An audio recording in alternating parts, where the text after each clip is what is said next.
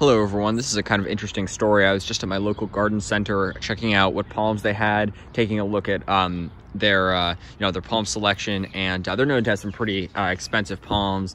And I remember they had a washi that was about the size of this palm that was about 250 bucks, pretty crazy. And so I was in the indoor section looking at the different palms, and I spotted this, and I thought, oh, they're probably going to throw it away because of the brown frond there, and didn't appear to have any green on it.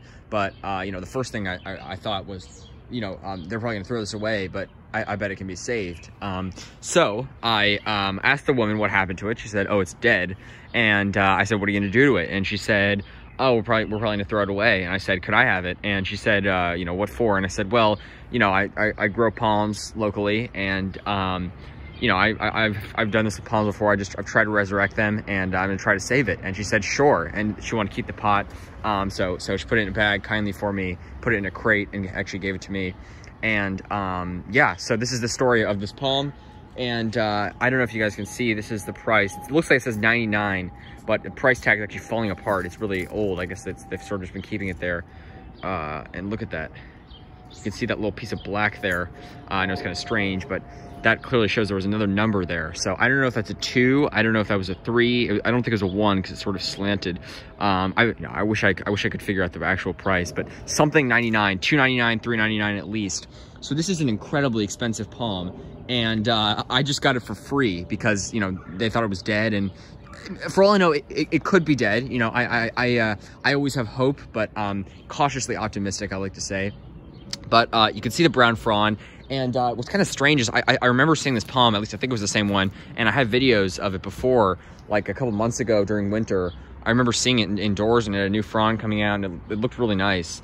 And now it's just dead. I don't know what it was. Maybe it's the extreme humidity in the garden center. Maybe it just has some sort of rot. I don't know what the cause is, but I'm gonna do all I can to save it. And look, I got it for free, so I mean, why not take it? It's free, and this is a several $100 palm that I just got for free, and a big one at that. I mean, it's pretty expensive, but it's also a pretty nice sized palm. So let's take a look at this root system here. You can see here, the pot was going in up to here, and really nice Bismarckia. I've never owned one of these before, never gotten one, because they don't really do too well in our climate. They're hardy to zone 7 at the lowest.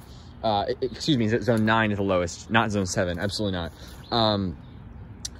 Maybe 9A they can squeak by, or maybe an 8B in a sheltered spot. I know Palms Are Cool has 2, and I think one of them died in his garden just south of Charlotte, or in the Charlotte metro area. And that I'm guessing is 8A or 8B probably. So what you want to do, there's a number of different stages that you can sort of go through to help save this palm. So the very first thing you want to do is, you can see there's no green visible here, and you can see it looks like there's another spear in there that's sort of fried. That green thing is a pod, I think, from another plant. It's not a green frond. I wish it was. But what you want to do is you want to take this and you want to give it a nice firm tug and see if it pulls out. So this palm's kind of sorry, I'm gonna try to get some leverage. So the spear is in there really firmly. I just gave it a nice hard tug. So what I was gonna say is, if it pulled out, I haven't tugged it yet before now. I was gonna maybe, then go on to the next steps. But what you want to do is obviously cut away all fronds. Maybe I'll cut this thing away. And what happens is, oftentimes why people cut the trunks a little bit when their palms appear to be dead is because that dead growth can sort of create a plug and sort of a blockage to prevent any new growth. So the heart of the palm's in there, and I mean, it's a good sign that the frond is still firm. And let's just say, this is all speculation. It could die. I really hope it doesn't. But if this palm makes it through, that just goes to show these people were about to throw out a several $100, or at least a palm they were selling for several $100. And I just got it for free, and let's just hope I can save it. Maybe it's some kind of rot. I'm gonna give it some hydrogen peroxide down there. That's a smart thing to do, on a nice sunny day, so it can absorb it in. But that frond, that spear is really in there tight. I'm shaking it and tugging on it, and it is in there firm. So this is the thing, people talk about, the first time I heard about pulling a spear. You know, it's called spear pull when the spear pulls out, and it's, you know, not a good thing. And thankfully this one's not pulling out, which gives me hope that there's still a firm, intact, and live palm heart in there. But when a spear, you know, people are afraid to give it a tug. When I first heard of this pulling the spear, I'm like, that's ridiculous. I mean, even if it's alive, you're probably gonna rip it out. But no, palm spears are really tough. I mean, I'm surprised that this thing looks so dead. I couldn't even yank it out.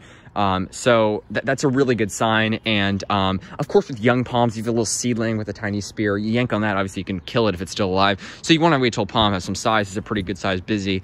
And yeah, Bismarckia nobilis, beautiful palm. Unfortunately, it's not looking too beautiful right now, but let's see what we can do. Look, I'm cautiously optimistic. I'm very hopeful, and I'll keep you guys updated. I might trim off that frond and do something. Just sort of, yeah, do all I can to try to save it. But this is a pretty awesome palm, and I can't believe they were about to throw it away. You know, when I first saw it, the first thing I was thinking, it was like the dream scenario that they would say they were going to throw it away and then I could take it. Obviously, it's not good that they would be throwing it away, but I just imagined that happening. I didn't think it would actually happen, and everything went well. And, you know, I told them the honest truth, which is that I would try to save it. You know, I thought maybe they'd try to rip me off. You know, when I said I could save it, they'd say, oh, it can be saved. Now, well, we'll try to save it. No. First of all, they clearly don't know what they're doing in terms of saving palms. They're a great garden center. I don't mean to say anything bad about them. But, you know, I remember calling them and asking what hardy palms they had, and they said, oh, no palms can survive here. So in terms of palms, their expertise isn't the greatest. There's more palm special nurseries like Hollywoods and Vines in Alexandria. That's a great nursery. The only one I've actually called in the DC area that actually said that there were palms that could survive here. And they have huge trackies that sell for $1,000 that are like 7-8 feet tall or something like that. Anyways, just really I'm really hoping I might trim off that spear. Let me know if you guys have any extra ideas of how to save it. Again, I want to do all I can, but it is a free palm, and I mean, who knows? I mean, it's been suffering for a while. It looked good last time I saw it. Assuming that was the same palm. You can see my video of, it's called, like, I think Local Garden Center Tour or something like that, and I think it's the same busy. I mean, it's similar size. And you know, the woman at the nursery said she really liked it, and it was a shame that it's dead. But I mean, I don't think it's dead. Again, cautiously optimistic. So yeah, you know, this is the thing. If you see a palm in a nursery or your own palm that looks like this, you know, ask them if you can take it home from a nursery, or just, you know, there's always methods. A palm, you know, if it looks dead, it easily cannot be dead. And you're seeing this in Texas a lot right now with a lot of the palms there that have appeared dead and now are pushing green. So don't just chop down your palms because they have brown fronds. It doesn't necessarily mean they're dead. Thanks for watching. Stay tuned for more videos. I will, of course, keep you guys updated and make another video soon. Oh, well, look at this. Sorry, this is a cicada killer. These things are even feasts when the cicadas get here, because the cicadas are starting to emerge. Huge wasps. They really don't sting humans, though, so they're pretty harmless. I have a dead one in my insect collection, but that's an old thing. I'm not really into insects as much now, but yeah, cicada invasion's coming. That's the other thing. But yeah, let me know if you guys have any tips. I would love to hear them on what you think I could do to help this Bismarckia nobilis. And let's just hope, you know, if all goes well, that this palm can start pushing some green soon. I'll keep you updated. Thanks for watching. Stay tuned for more videos. Have a good one, and take care, folks.